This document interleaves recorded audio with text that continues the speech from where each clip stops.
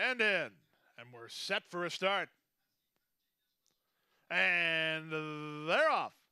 From the center, that's Kingston Queen, who heads off for the early lead and leads by half a length early as the favorite Madame Claudet moves to take second. Alyssa's Song third at the inside.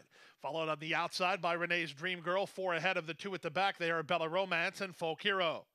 Down the backstretch they go. With the advantage, Kingston Queen, 3 parts of a length. Madame Claudet is second. Renee's Dream Girl third.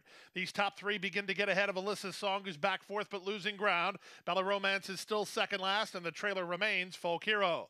22 and 3 for the opening quarter speed as they round the far turn. Here's the move from the favorite, Madame Claudet. She's up on even terms with Kingston Queen. Renee's Dream Girl patiently handled well, third at the 5/16. Alyssa's Song starts to re-rally ahead of Bella Romance. Folk Hero has never been out of last with a quarter of a mile remaining. Madame Claudet takes the lead with work to do. Alyssa's Song on the far outside begins to gather some momentum. She's chasing the embattled trio with 3/16 to go. Up front, here's the Renee's Dream Girl to take a shot at Madame Claudet. Alyssa's Song still charging, starting to gain. Alyssa's Song gaining at the right time, 16th to go. Alyssa's Song out in the center. Alyssa's Song well handled to win it. Madame Claudet holds on for second. Renee's Dream Girl third, and Bella Romance finished fourth.